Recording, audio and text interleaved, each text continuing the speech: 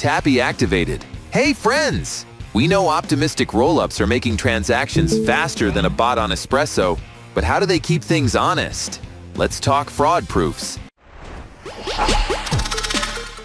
If someone suspects a transaction in the batch is rusty, they can challenge it by submitting a fraud proof. This triggers ETH to replay the suspicious transaction directly on Ethereum's main chain for verification. If the transaction is valid, the challenger pays a penalty. But if the transaction is fraudulent, the guilty party takes the hit. Either way, the system keeps things honest without slowing down the majority of transactions.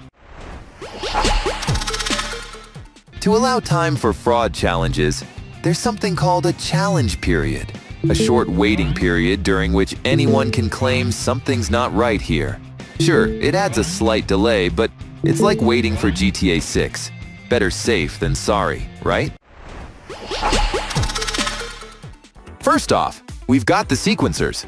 These speedy bots are responsible for handling transactions as they come in, processing them, batching them up, and submitting them to Ethereum.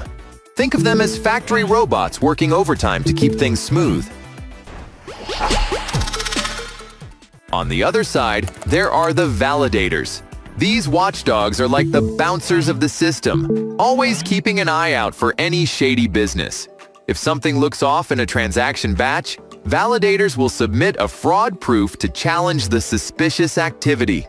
If fraud is caught, the guilty party pays the price. Together, sequencers and validators form the perfect team to keep optimistic rollups running smoothly, ensuring your transactions are fast, secure, and cost-effective. So, what's your take?